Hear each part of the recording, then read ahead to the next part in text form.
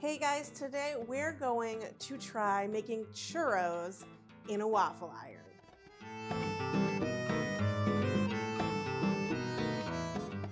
Hey everyone, I am so excited about today's kitchen experiment. Today we are going to try to make churros in a waffle iron. I saw this recipe float by on social media, I don't know, months and months ago, and I just haven't been able to get it out of my head. I always want a churro, and I rarely want to fry anything. So I thought that maybe this waffle iron hack could help me have churros when I want them. This is a recipe I saw through the Serious Eats social media feed. It showed up probably in my Facebook feed, and it's actually a kind of old recipe. It looks like it was published in 2014, and the contributor has a book called Will It Waffle and a blog of the same name. So I will link to that original recipe down below so you can check it out. I have my Belgian waffle maker heating up, and it is at its highest setting to get started. Churros are made from pâte dough, which I have here. I made this earlier and I looked it up, and you can make pâte ahead of time and put it in the fridge and use it when you want to. So that's a good tip here. Pâte dough is the pastry dough that you make eclairs and cream puffs out of and churros. So I made this earlier and I filmed it, so here it is. Despite its fancy sounding name, pâte is pretty simple to make. In a medium pot over medium-high heat, add 1/2 cup of water, 4 tablespoons of butter, 1/4 teaspoon of salt, 1 tablespoon of sugar, and 1/4 teaspoon of cinnamon. Let this mixture come to a simmer. We're looking for the butter to melt and the salt and sugar to totally dissolve. Then we're going to add 1/2 cup of all-purpose flour, and we're going to stir that in until it becomes a smooth paste. It's going to look a little bit like wallpaper paste. It's going to be a very gluey looking dough ball. We're going to let this cook for a minute, minute and a half, and once that's done, we will take it off the heat. Set this aside to cool for about 5 minutes. We want this mixture to be cool because we're going to add eggs and we don't want them to cook. Speaking of eggs, it's been 5 minutes, so we're going to add eggs one at a time, stirring until they're totally absorbed each time. This is going to take a little bit of elbow grease, and it looks like you won't get too far for a while, but it will come together and become very smooth.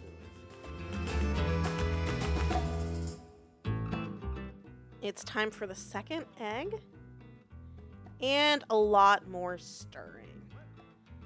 Once this is completely stirred in and totally absorbed, you'll end up with a pretty stiff dough. This dough looked stiffer than other pâte doughs that I've had before, but the recipe did say that it should be stiff dough. That looked a little bit like buttercream, and I think we are there.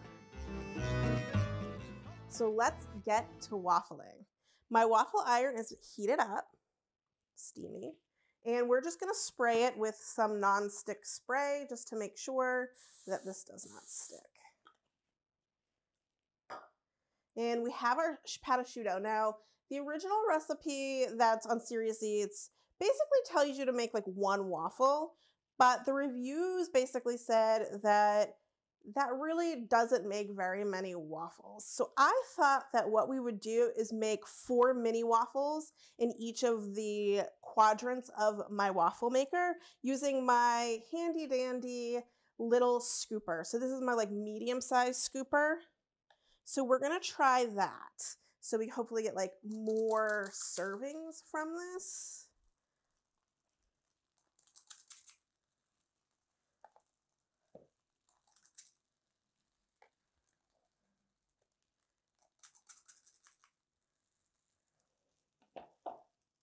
right, let's close it up. And the recipe says that this should take about 5 to 10 minutes until the waffles are golden brown.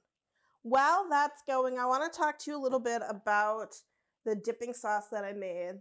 I put a poll on Instagram to know if people would like to dip their churros in chocolate or caramel, and chocolate won by a good amount.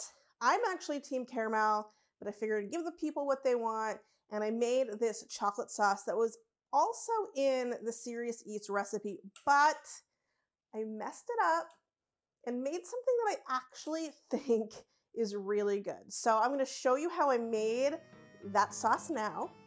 You will find out why I'm calling this crunchy Mexican chocolate sauce. In a small microwave-proof bowl, put 2 ounces of dark chocolate. 60 to 70% chocolate will do. Then add 1/2 cup of sugar, which was my mistake, and I'll talk about that in a little bit. Then add a teaspoon of cinnamon and about 1/8 a teaspoon of ancho chili powder, which is a smoky, slightly spicy chili powder that I love. And then a 1/4 cup of heavy whipping cream. Finally, we're going to add a teaspoon of corn syrup. Now we're going to melt this in the microwave. We're going to put it in the microwave for 30 seconds at a time, stirring after each time in the microwave until this mixture is nice and smooth. And it will never get smooth because of that sugar. I gave this a taste and decided it needed a little bit more spice, so I added another 1/8 of a teaspoon for a total of 1/4 of a teaspoon of chili powder. So how did I mess up this chocolate sauce? Well, what happened was the recipe on Serious Eats had the ingredients for the cinnamon sugar that we're going to end up sprinkling on our waffles in the same area as the chocolate sauce. And I did not read very carefully, and I made my chocolate sauce with a bunch of extra sugar in it. And I was making it and stirring it, and then I tasted it, and I did not understand why the sugar was not dissolved. But that's because the sugar shouldn't have been in there. However, I love how it came out. The sugar adds a little like crunchy bits to the chocolate sauce, and it kind of reminds me of, we have a chocolatier near here called Taza Chocolate, and I think they're pretty national. You can find that chocolate anywhere. And they make a Mexican style chocolate that's got a little bit of texture inside, and that's because of the way that they process the cocoa when they're making the chocolate. This has a similar texture just from the sugar. And you know, we're kind of making a Mexican inspired dessert here, or breakfast, I guess maybe this could be. So I feel like my crunchy chocolate sauce will actually work really well. I actually love it, and I couldn't stop eating it. So there you go. Sometimes mistakes in the kitchen lead to awesome new discoveries. So we're just waiting for this waffle to go. And there is quite a bit of steam coming off of the waffle. So while it's been going for a few minutes, I think there's probably a little bit more time. And I think I'm going to take a look at this once there's not so much steam coming up, because that to me says that most of the sort of water's been cooked off and we should have a nice crispy pastry inside. Okay, I'm only seeing a few little wisps of steam coming off, so I'm going to take a look at this. Ooh, these look nice and golden brown, so I think I'm going to take them out. Now, the recipe didn't say to do this, but my instincts say that what I want to do is put a little bit of a puncture in each of these waffles on the side here. Now, when you're making cream puffs, you do this so that the steam has a place to escape, and so you don't end up with a soggy pastry. I don't want a soggy churro waffle, so I'm going to go ahead and do that. All right. Now, the next step to these churro waffles is to brush them. I have this silicone brush that I love. Brush them with butter and then dip them in cinnamon sugar like you would have on a churro. Now I already can tell that these aren't as crispy as what you would get the pastry of a churro, and you're just never going to get that without really truly frying it. And I think probably most of that crispiness will come from the cinnamon sugar.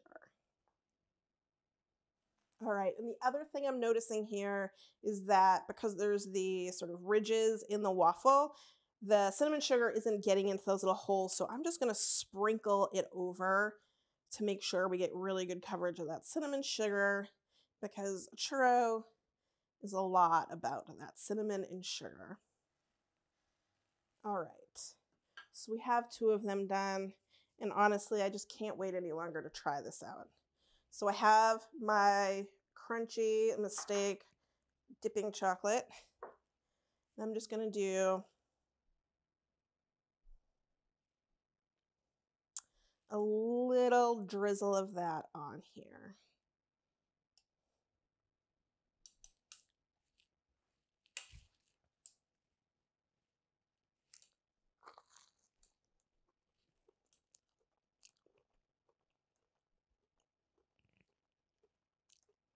That bite was very chocolatey.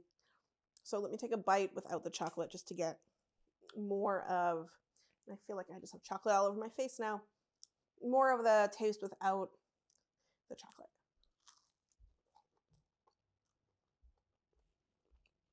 So this really isn't a churro. Obviously, it's not fried, and that's really what's going to give it that super ultra crispy pastry that you look for in a churro.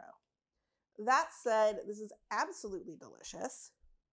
The cinnamon sugar really does add a lot of that flavor from the churro, so you do get this churro-esque flavor and experience, even though, you're not getting exactly what you're looking for in a churro. I love that I now know that I can use my waffle iron for pâte asciutto, because pâte asciutto is actually super easy to make. Now I know that you can make it ahead of time and put it in the refrigerator, so you can make it ahead of, say, a party.